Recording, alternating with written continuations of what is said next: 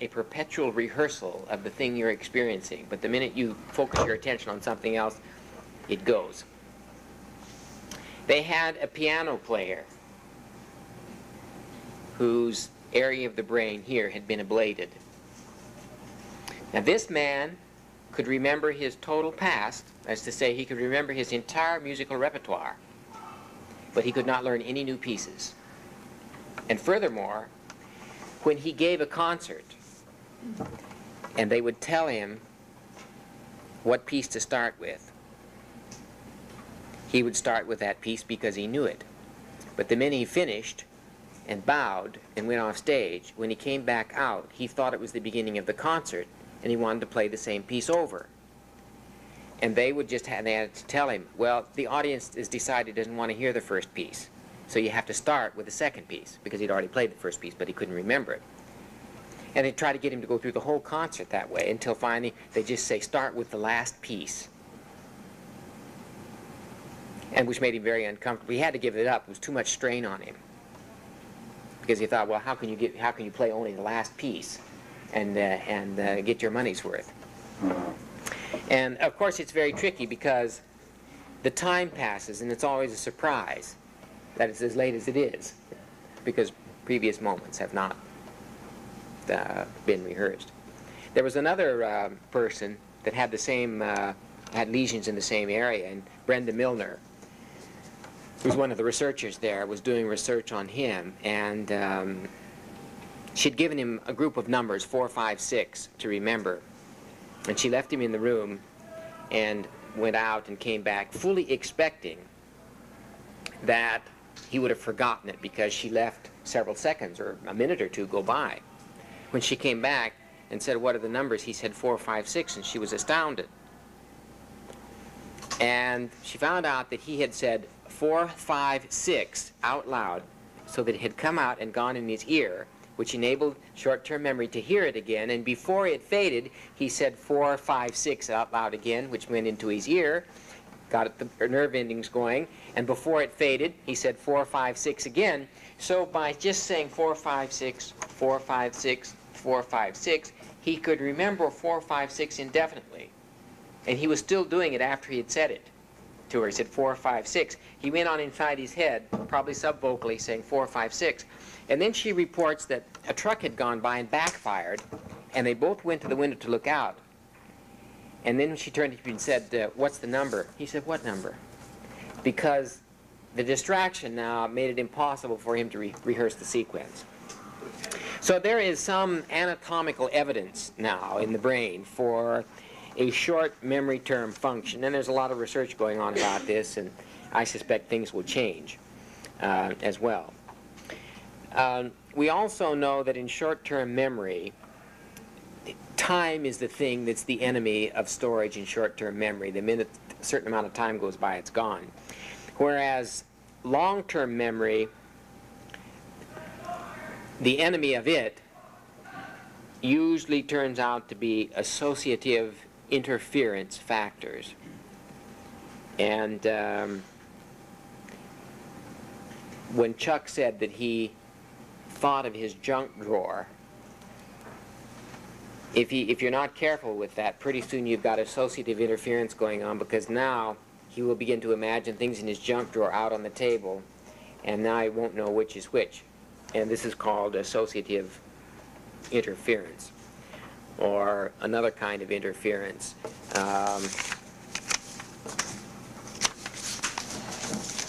It's called inhibition or interference, and you can have two types, either proactive or retroactive inhibition or interference. Proactive inhibition or interference is when what you are learning now is being interfered with by what you already know. That's when information coming in doesn't match very well with what you've got, and so it's scrambling what you've got. Retroactive inhibition means that what you are learning now is scrambling and interfering with what you've already got stored. And it's kind of a two-way street there. That's why if teachers really know what's stored in their children's heads, they can proceed in a way that minimizes the possibility of these kinds of inhibitions. I did an experiment once without knowing all of this. It was just a hunch I had. It's when I was in the Army, and there were a lot of children of GIs and who wanted their children to have piano lessons. And I was just beginning to think about some of the basic Anisa ideas, and I was getting ready to shift my whole career away from a concert artist to behavioral scientist. And I was very interested in what happens to children who take piano lessons. Because as soon as they leave the place where they have the lesson and go home, they start rehearsing errors. Now, those errors get stored in memory. And it is very difficult, well, it's impossible, to deliberately forget something. The most you can do is remember the right way and store it, and it usually gets stored right along with the wrong way, and now you have to add to it, this is wrong and this is right. Now, you'll have a lot of words like that. I have one like a cross. I can never remember whether it's got 2 C's or 1. And you probably have a lot of, some children who've learned with the look-say method will have millions of these problems, because they're looking not at distinctive attributes of the letter that make up the word, but they're looking at such things as word shape, which does not differentiate enough the letters, and therefore they don't have a good sense of spelling. Look-say method of reading always produces, on the average, a whole lot of very poor spellers for that reason. Now, I want to just talk very briefly about some elements that facilitate memory, in addition to those that I've already mentioned. Incidentally, there will be types of memory associated with the basic categories of potentialities as itemized by the Anisa-Model. There will be biological memory, and this functions in terms of the genetic code.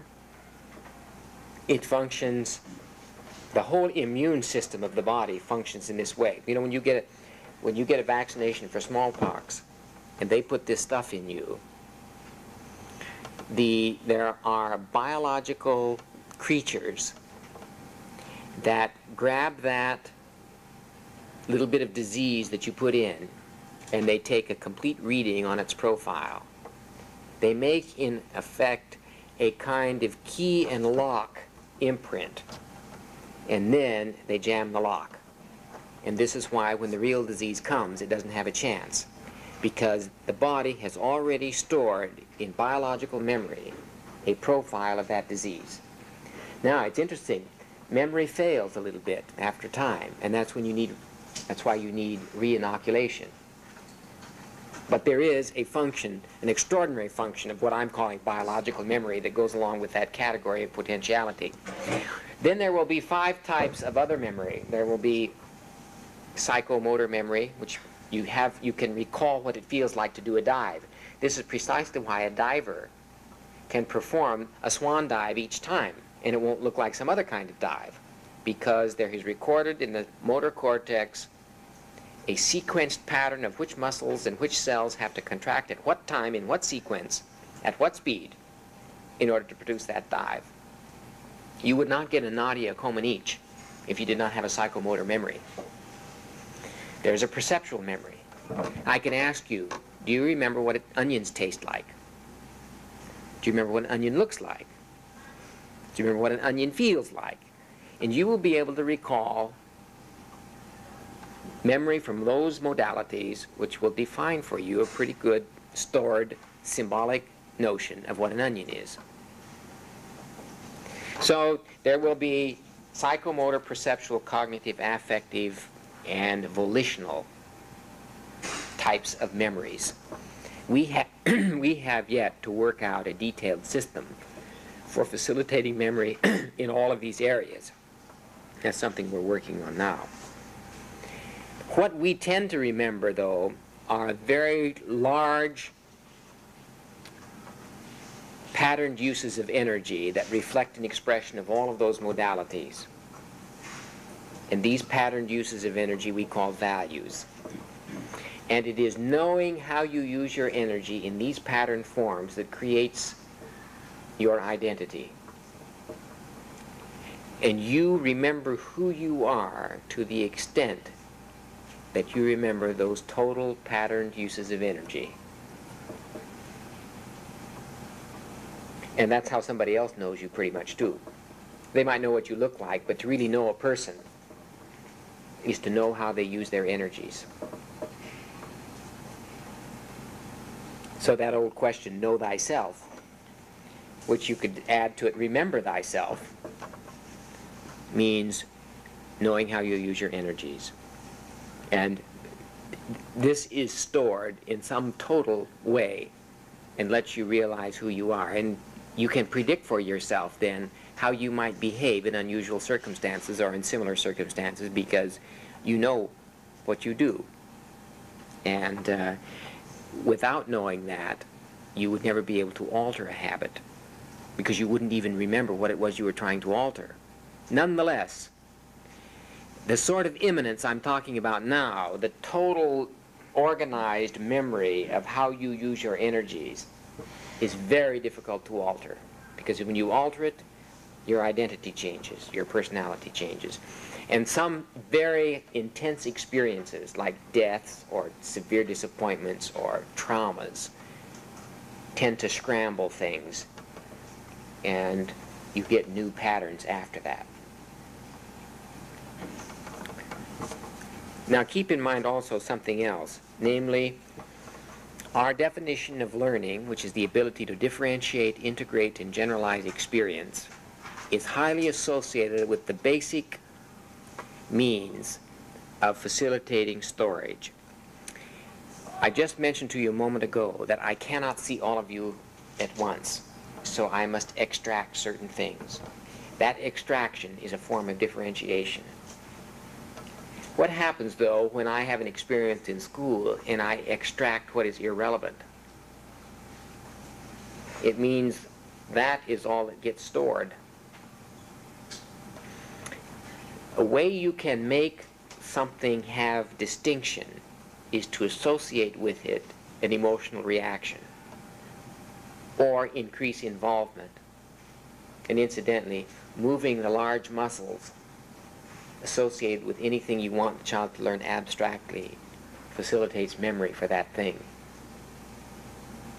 So if you got up to the child who couldn't remember 3 times 4 is 12 and said 3 times 4 is 12 and made him do it 3 times, he would not forget what 3 times 4 is 12. He would remember that forever. However, if you went through the entire multiplication tables with physical movements, now the psychomotor burden, the burden on psychomotor memory is so great that it begins to interfere. But you see, 3 times 4 is 12, and even you yourself now, because it's known that when you see somebody moving their muscles, you yourself have impulses going to the same muscles I was moving, will have facilitated your remembering this experience on this occasion more than some others. This is why dance is a very powerful art medium, because when you see those bodies moving, you tend to get a sympathetic response. And it's not enough to cause you to move your own muscles necessarily, but you're still getting the impulses. Now, if you watch a boxing match, if you've seen people watching a boxing match, they're going like this, you know, sitting there. Or if it's a particularly crucial football play and you watch the people who are watching television, they're out there passing the ball and so on. Or if you're driving with a reckless driver, you'll find that you're putting the brake on on the right-hand side of the car because you're having a sympathetic reaction to all of these things. So feature extraction, which is differentiation, is very important. This is why learning competence, which is the conscious ability to make the extraction, and which we define as a part of learning competence, obviously has this very direct association with memory. Now, integration means associating or matching what's happening or what's coming in with other things that are coming in and matching that and integrating it with something that's already there. Integration creates meaning. Integration creates pattern, and things that are patterned are more easily remembered. No pattern means random. Randomness means no meaning. No meaning means no storage. However, you can remember that the experience you had was meaningless even though you can't remember the experience itself. In other words, you can read a book that is beyond you, and you can remember that this book was terrible in the sense that you couldn't understand it. But you cannot remember what it was you couldn't understood, what you couldn't understand. It slipped over into the past tense somewhere back there. Then there is a kind of rehearsal that consolidates memory that comes in the form of generalization. And this is something you can help your children, you can improve their memories by providing the experience which enables them to generalize what they have learned. And this generalization simply means, it's not repetition, it is in fact repetition with variation. In other words, they're taking this experience here and you move it over here to a similar but slightly different circumstance, and it will consolidate the memory of the essentials of that experience. Well, just 5 or 6 other quick points. When you store something, put an address on it, and then you'll be able to find it. And the best way to do that is that the address should be something that you can easily get access to in your own head, because you often go there. And the instance of that here would be when you categorized a system and say, I'm going to put all metal objects here. Metal object now puts an address on that item.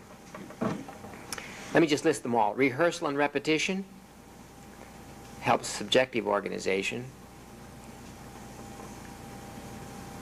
Chunking is another word for ordering something. And it's very hard to remember more than 7 items that are unrelated. So you should, if you're giving new material to a kid, don't go over 7. If he's slow for some other reason, don't go over 2 or 3. You consolidate memory if you review what you've just done sooner as opposed to later. In other words, if you do something once and you wait 12 hours, the returns on that won't be so good as if you just wait 1 hour and do it again. Of course, you should do it 12 hours later too, but the 12, for the time invested, you're going to be better if you do it closer, sooner, as opposed to later. Attentional functions are important determinants of memory. Every time you have a distraction, memory is impaired. Novelty is important because it increases arousal, and people tend to pay attention to something that's new. However, if it's brand totally new, then there's nothing to connect with, and so you lose meaning. That's why you only want a little bit of novelty. Being fatigued impairs memory, so you need to be fresh. I've already said if you move muscles, which is one form of involvement, you're going to get better storage. And finally, if you can use advanced organizers when you're presenting abstract material, cognitive material, by creating in children anchoring ideas, which are anchoring points you know they already have in their heads, then you aren't leaving it up to them to find the anchoring idea. You actually fish it out for them. And this would be particularly important for children who are having disabilities and difficulties. You need to make sure the anchoring point is there. And before you start doing something, find the anchoring point, and you'll find this kid will then hook it onto that and be able to retrieve it more actively. Yes? Could you please give an example of that? Sure. Supposing you know that the child likes something. For instance, he has a passion for chocolate ice cream. And you're going to talk about something now, and you can anchor it. I mean, this is just an absurd idea, but it'll still work. You anchor what it is he's learning to chocolate ice cream, and he'll retrieve it more readily. An anchoring idea is in a form of an address. So he files it. Now, of course, if you anchor too much to chocolate ice cream, then it'll be too complicated, you see. And but once you get to know a child well, you know what he retrieves most easily, and that will tell you what anchoring points are there. And most people have vast possibilities of anchoring things. There are these little devices are called mnemonic devices, M-N-E-O-N-M-I-C, mnemonic. And they all refer to ways of connecting with something in your mind or creating an ordering scheme. For instance, if I give you that nonsense sequence of letters, and I said, in 2 weeks I want you to remember this, and erased it now, it would be a very low probability if I came back in 2 weeks that you would know what it is. However, if I told you that it's frown spelled backwards, in 2 weeks you would all remember, especially if I said, everybody frown now. Because that's moving the muscles, directly associated with the word. It gets stored in 2 weeks. If I came and asked you, would you remember what word I put on the board? You would all say frown. And it would be quite effortless. However, if I left it like that, chances are there wouldn't be anybody who remembered it in 2 weeks. Now, my point is, for lots of children, 60% of the day is like this. So you now know why so little is retained. Because it doesn't get anchored to anything. Because we haven't built the anchoring point and drawn it out and connected stuff to it. We've missed that out. Now, have you got 60 seconds? Because I want you to take a fresh piece of paper and write down the list of things you had out there. And I want to compare what you did first with what you did second. You have 3 minutes.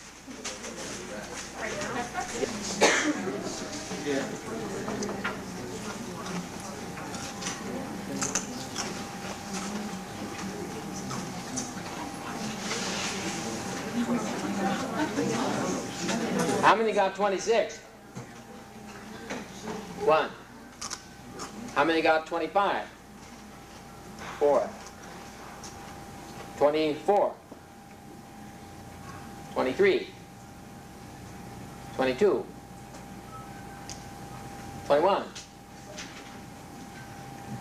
20. 19. 18. 17. So on. Well, there are 2 things operating here. There's a fight between decay, because time has lapsed and a lot of information has come in. But, so that will cause a decrease in memory. But we rehearsed this list right after you had done it. Because I put all the names on the board. You had to look at your list a whole lot of times. And therefore, that will boost the possibility of memory. Incidentally, that's something you might want to keep in mind in the way you teach reading. If you teach a short reading lesson and repeat it 3 times in a day, you will have more recall on the average than one big lesson, which doesn't get repeated until the next day or 2 days later. Actually, the way in the Anisa system ultimately reading would be taught is that you would have some formal part of the day where reading is formally addressed, but then there will be a subsequent review of that lesson shortly afterwards, not taking the same amount of time, but much less. And then everybody else in the system who knows what that reading lesson is now emphasizes those same points. In fact, learning the symbol systems of math, the arts, and reading, language, are so important in Anisa because they are main vehicles of the organization and enrichment of immanence. And that means, you have more equipment to bear on the present, which means you have a better future. Well, that's it for today. Laura has an announcement, and then you can go. Okay. You're welcome. Now, what was it I was going to say? There are 3 quick things. Number 1, the issues that you wrote out, will you pass them to this side of the room, please? and Linda will collect them over here, number one. Number two, those of you who are taking the course tonight in the seminar, we will be meeting right here in this facility, Hill High School, down here in the library at 4 o'clock until 7. Those of you who know you need to be here. And number three, will you please fill out an interaction sheet, and I will collect them down at the door. Thank you for your attention.